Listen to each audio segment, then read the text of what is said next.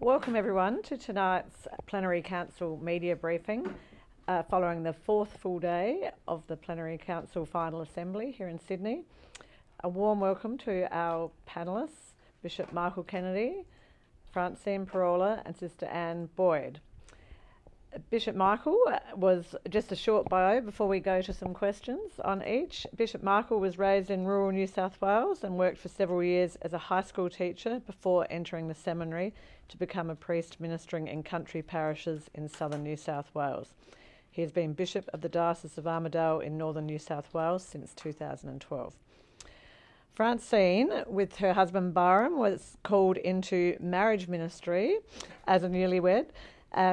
They are pioneers in Catholic marriage formation and innovators in applying digital technologies in their global apostolate.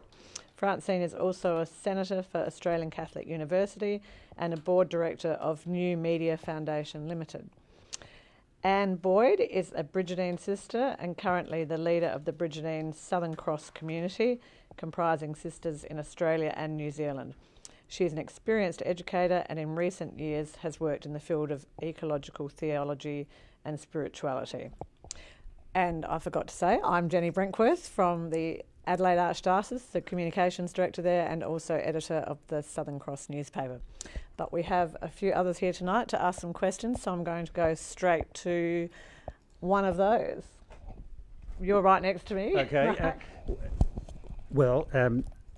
Be keen to hear from all of you, perhaps to just fill us in on the outside where we're up to with the voting and what you can reveal and tell us. That would be a good starting point, and then we can go from there. Well, today we adopted a different process for working through each of the motions and the introductory statements, and so there was more collaboration as moving through the day, with the result that we looked at the governance aspect and at the ecological statement. And so there was a good deal of agreement with the outcome. Well, the others might want to say something about this, but with the outcome that we accepted all the motions as amended in the course of the day. Yeah. Is that consultative? Did you get to consultative and deliberative? Oh, okay. Yes. Yeah. The deliberative votes, I understand, have just been released.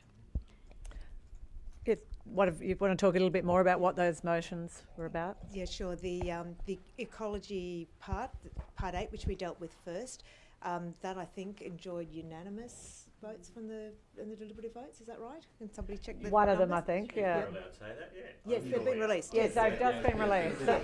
It's hot off the press. So there was a couple in them. There were 2 motions in that, and there were 4 in the governance, and there was a fair bit of just back and forwards on some of those and some amendments made.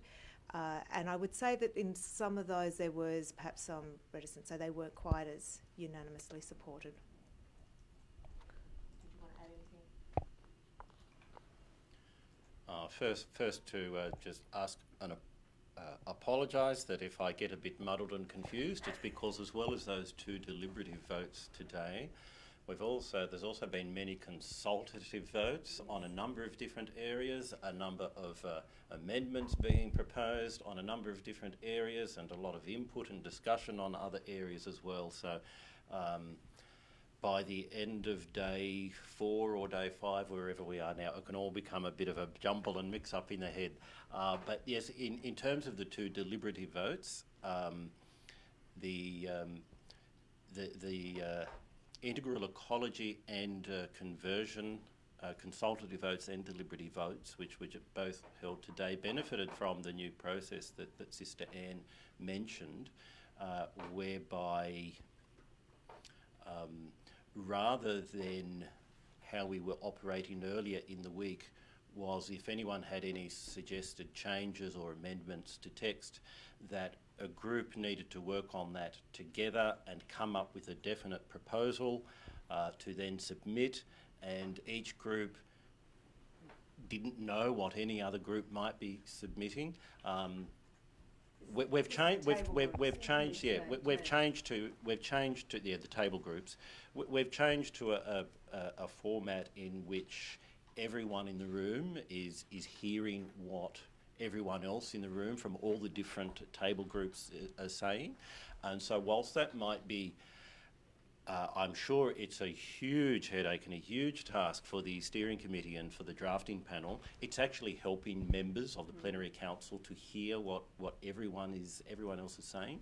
And I believe that contributed to a not greatly changed but slightly improved document and around integral ecology and conversion, and so that was the particular vote that I think has got so far the one and only unanimous vote out of all the consultative votes and the deliberative votes. So there was a bit of a cheer in the room at that point. And no invalid vote, I think. No, that's true. And one of the other reasons why Michael might be confused about the voting is we also have general votes, and they show the leanings of whether or not the vote will get through. So in addition to the consultative and deliberative, we initially have general votes that then shows the mood of the room, and so you don't waste time putting forward motions that will not be accepted.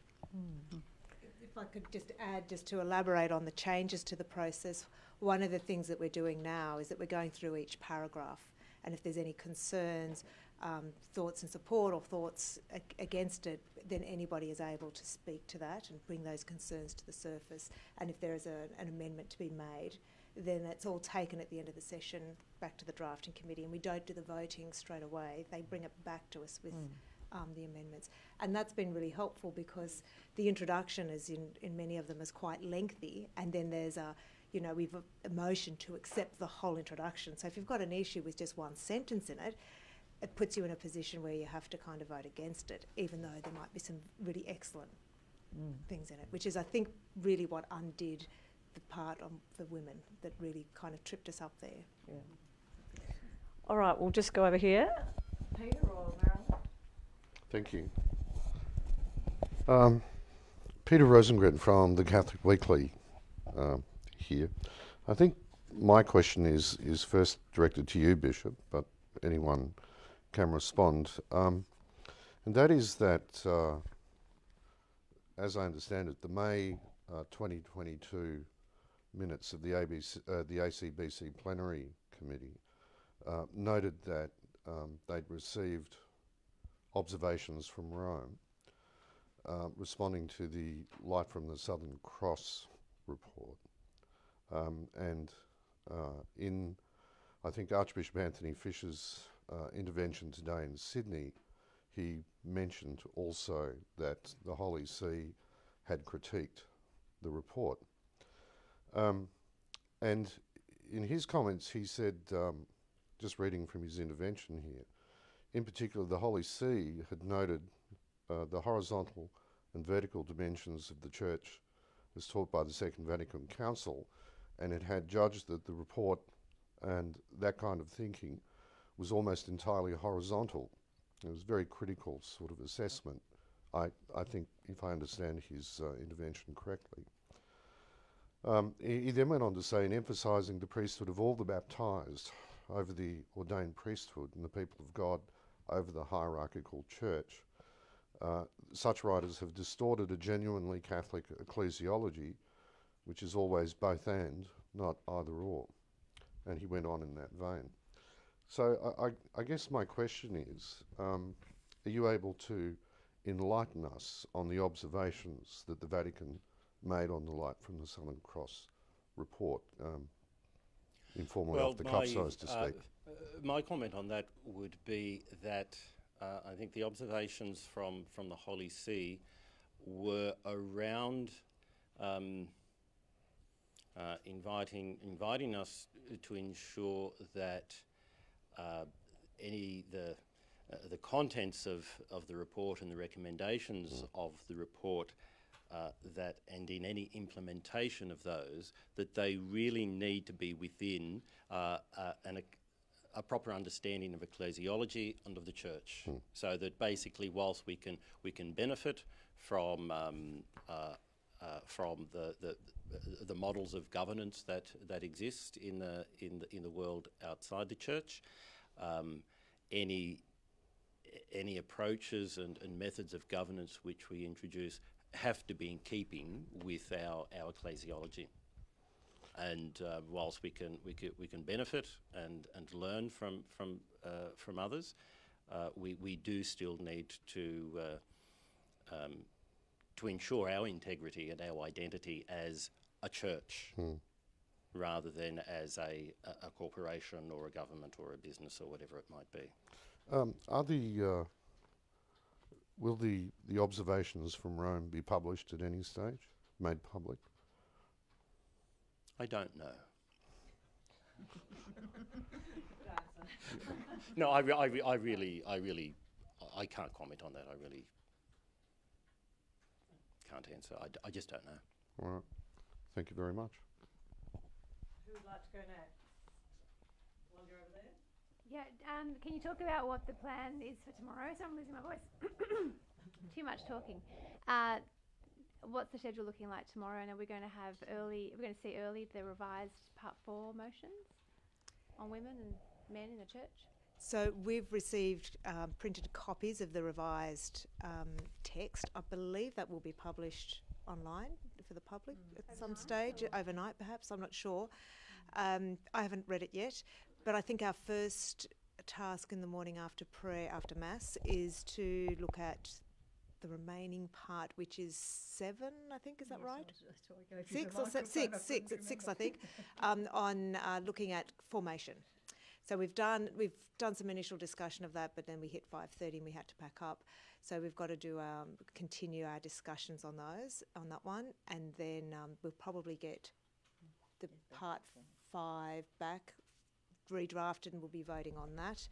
And then we'll probably turn to the women's issue. And then there's a few other little bits and pieces, voting on the closing of the plenary, on the resolution of the previous plenary or something like that. So I don't know. Can you? That's correct. I think that's right. That's more or less Saturday's business. We're trying to get all the rest done tomorrow. Friday's business, yes. But the voting on the previous plenary is Saturday morning. I think. Okay. Yeah, I think so. If I could just return to the previous question about the light from the Southern Cross, it's just occurred to me that given that the light from the Southern Cross has been such an important factor in the life of the church in the last 2 years, and it's proposing significant changes to church governance and so on, and we've had the Rome respond, apparently, making observations on some of the propositions that are incorporated from it. You would think that it would be a good idea in the interests of the church to make those publicly available for consideration by the whole church, the baptised laity and the clergy and everyone else. There's no chance that those can be made public at some stage in the future for all of us to look at and consider? Just a clarification, the observations from Rome weren't on, it wasn't going through the various recommendations and making comments on specific recommendations. Right. It was more a general overall observation. On some aspects of the report. Yes. And I would agree that it would make, but there's nothing in there that is sort of top secret or anything like that. So I would say, so I don't think there's not that I can recall from the May plenary there's not a decision made about sharing or not sharing. So that I'm sure that's something that the conference will look at. Thank you. If I can come back to the revised text that we have now for the section, the part on woman and man. Again, we only just received the text before going to celebrate Mass, and then straight from there to here. So I haven't read it either, but I'm very confident that what occurred yesterday and that process. But the deliberative vote failing to get the number it needed, and then the discussions and discernment that took place after that, and the input from many people about that, I'm very confident that we're going to get a much better text and therefore a much better section and outcome on that. And I see that as part of the Plenary Council working. Yes. It's definitely the rhythm of the group, and I think yesterday was a gift in many ways.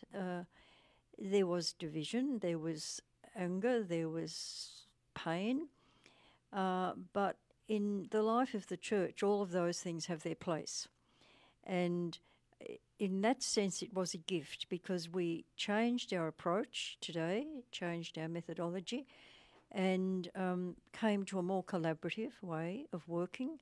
And so had yesterday not happened, we might be still struggling along in much the same way as we reached that climax yesterday. So I think there's a lot of creativity in chaos, and that sort of was a gift in that sense. And I would just add that even though the process was sort of working up until Wednesday, there was still a sense that we hadn't really had a chance to explore the issues in depth. So there was, the votes got through, but they weren't getting through with I guess, they had the majority, but it wasn't outstanding majority. And that kind of reflects, I suppose, that there's a significant number of the members who are disquieted by some aspects. And so it's always, well, you don't want everything to necessarily be 100% in favour. I think if we're leaving a lot of people unsettled with the decision that's come, that's something that needed to be addressed. And we've had this 3 parts to the vote, platchet juxtamodum and non-platchet, which I'm not going to do the translations for you, but there was no opportunity when you got a lot of people voting, assenting but with reservations, there was no opportunity to actually address the reservations so that they might be converted into an assent, to a platchet. And now I think we're addressing the reservations before we vote, so that's valuable. Chris? Yeah, just reading through the motions that have come from the governance and the kind of ecology question. There's lots of there's roundtables and commissions and councils and all that kind of thing. And one of the great goals of the plenary is that we're supposed to make the church kind of a more Christ-centered and missionary church. Is there a danger, do you think, that some of these motions might make the church more bureaucratic and less missionary in nature? Who wants to go first? I think it depends on who is involved, and that's why I was very much in favour of the notion of a round table. There was an alternative motion to that, because it does recommend that all church organisations be represented. So to that extent, it would be far more synodal and not hierarchical in that sense. I mean, the task is to be convened by 3 groups with others in the church, but I would be hopeful that it is a very genuine, it would not be like this, an assembly which has been built up over 5 years, but it would be a listening to each other about where we are in church. And one thing that is sort of lacking in what we're doing at the moment is a recognition of the church on the margins. There are so many church agencies that are the face of the church for so many people, Catholics and others, and in some way we're not honouring that in this gathering. Not that we're not wishing to honour them, but there's not the expression of that appreciation. And I think a round table would be a place where that could be a focus, and we could strengthen our missionary aspect in that type of gathering. Yes.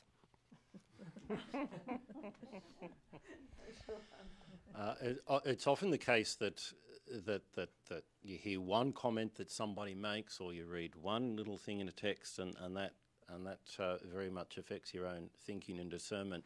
And so something I heard today in one of the interventions around governance was someone from one of the Eastern Rite churches who said that they, of course, are very well practiced in synodality for a long, long time.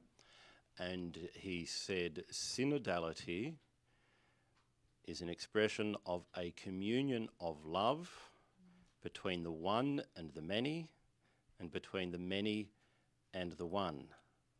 And that ties in very well also. I think that's what Pope Francis is expressing when he says that synodality is the people of God, the lay faithful, the religious, the priests, the bishops, and the Bishop of Rome, all listening to each other and listening to the Holy Spirit.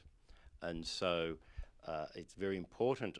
I think if what comes out of the Plenary Council around governance helps us to go more deeply into that true sense of synodality, it will be a very advantageous, great for the Church.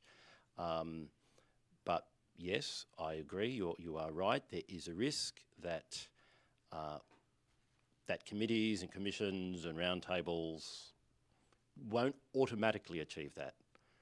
But they can achieve that if they can help to achieve that if they're approached correctly. Another comment today that someone made from the floor was reminding us that that Pope Francis had said that all ecclesiastical reform must be for the purpose of mission.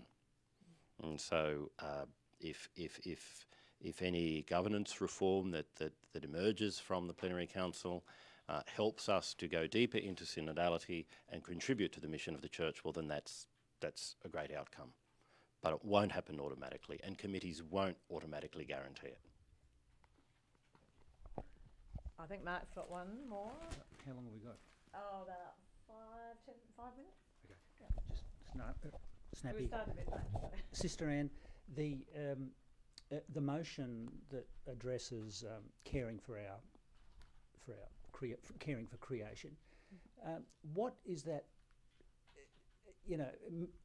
In material terms, what does the Church passing this motion going to mean for helping the planet? Well, the recommendation is that everyone sign up to the Laudato Si platform, which is a 7-year process, and it has 7 components to it, and they cover many aspects of living, not just church living, but living. And if dioceses, parishes, schools, other organisations all work through the process of that platform over the 7 areas, then I think we will enter into an ecological conversion, which is basically understanding that the human is not the centre of this planet. This planet supports the human. And so there's a mutuality there that if we really enter into the call to understand integral ecology, we find ourselves in the community of life rather than above the community of life. And we would change our behaviour if we follow through with that platform. It's a big ask. It's a very big ask, but every little bit helps. And ecology and economics, education, I can't recall the 7 platforms, 7 elements at the moment, but it really covers so many areas, family life, so many areas of our being. And if we do address those, then the planet will be rejoicing. Wonderful. Bishop Michael, I was talking to Bishop Charles from Darwin about the pastoral and governance side of being a bishop in the outback. So with your experience, I'm not sure which exact motion he might have been talking to. Perhaps you can fill us in there. But I'd be interested on your reflections and with your outback remote experience, some of the things that he was talking about, engaging Indigenous communities, the pastoral side of the church in a very different way than we see in capital cities in Australia. In some ways, the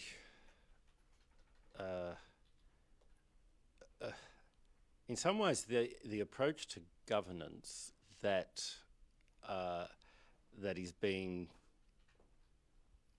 discussed and part of the Plenary Council much of which is already occurring. In some ways, when you're in a small regional or remote diocese, that gets very difficult in terms of resourcing that properly and the personnel to be able to be to assist in boards and so on and that type of thing. But on another level, because it's smaller numbers of people in smaller communities, in some ways it's actually easier, and it happens a bit more naturally in a less formal way. So it might not happen exactly the way that it's been discussed in the Plenary Council and outlined as to how that should happen, but it is happening organically and naturally. For flexibility, not so the flexibility aspect is really what I'm trying to get at. Is how flexible can you be? Well, you have to be very flexible. I think you referred to the spirit of it, that making sure the spirit of what you were trying to achieve. Yes, and and there's an awareness of that on the floor in the Plenary Council as well, and there's been quite a lot of mention of that this country's a big place and the dioceses differ greatly from place to place, and much has to be approached. The principles have to be applied in a local context, in the way that that you are able and in the way that best suits. If I could just, it's a comment applies not just to the governance but to actually all of the different parts. My initial reaction was great disappointment with the document when it came out. It just seemed like 5 years and this is the best we can come up with. It's a lot of general motherhood statements, but I actually think it's possibly better because it does allow for that creativity and flexibility in how it's applied, because we've got quite a diverse, across the country, very different settings, different needs, different, a rural diocese like Wilcannia Forbes is a completely different situation to a big diocese like Sydney. So I think sometimes actually being a little bit more general, as frustrating as that might be, and like, can we get a really specific action on that we can vote on, would work against us as a sort of united kind of a church for the nation. That's a good point. And actually it was Bishop Gauci's plea that we adopt the spirit of the things and we don't be prescriptive about how that happens. Thank you. Adrian, did you have a question? I'm sure you do. I came in late, so this may have already been answered, but I was just aware that today's sessions you took on a bit more work than normal. And I was speaking to someone in the middle of the day and they said there was a real buzz earlier on, but in taking on a little bit more work, there's a little bit of fatigue perhaps set in, and doing big things back to back to back. Some of the wind went out of people's sails towards the end of the day. Well, we did have a vote on that, whether or not we've got green and red cards, so that we could show green or red cards about were we too tired to carry on. The green cards won, so on we went. And actually, just the last half hour was quite animated, really. So because it was table discussion, and I think that we always get a bit more animated when the tables are talking to themselves. So, yeah, there was a tiredness, but we overcame it, I think. I was reflecting on that very same thing myself late this afternoon, early this evening, and it did occur to me that the Holy Spirit is often at work very powerfully when we are at our weakest, when we're tired. Like I noticed a buzz come back at the end of the day. So, and I've noticed that in my own life as well, as a Christian and as a priest and as a bishop. It's often that's when grace and the Holy Spirit kick in. And it's a long day, but it's not all that late. I mean, it's not midnight. As opposed to the steering committee and the writing people, they're working I don't know how long. Yeah, very late. I think a really good indication is just some of the humour that's coming back into the room. So I think tomorrow we're going to see like table competitions going on. Archbishop Peter Comensoli has already claimed he has the best table. It's the funnest table, and everybody should go and join that. My table's talking about how can we gamify this? Can we like make this double jeopardy? Who gets their votes in fastest? Like hit the buzzer, and I think that might be something for the steering committee to incentivise. Just bring a bit of gamification in it. We'll get through this. Someone just said like it could be boring being on the same table, but in some ways now it's got a bit more exciting because you want to have the best table. Yeah. We're all banking for that. The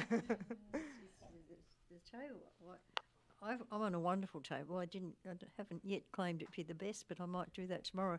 But there's diversity at the tables, and I think the table conversations, well, for me, very rich. In the first assembly online, I found that too, and again this time, very much. I guess finally, just do you feel now that it's kind of all coming to an end too soon? No. And it's a no from me too. All right, well, I think unless anyone's got a burning question, that was great, a lovely perspective, and thank you very much for joining us, and wish you well for the last day and a bit. Yep. A pleasure, and thank you. Thanks, Jenny. Thank you.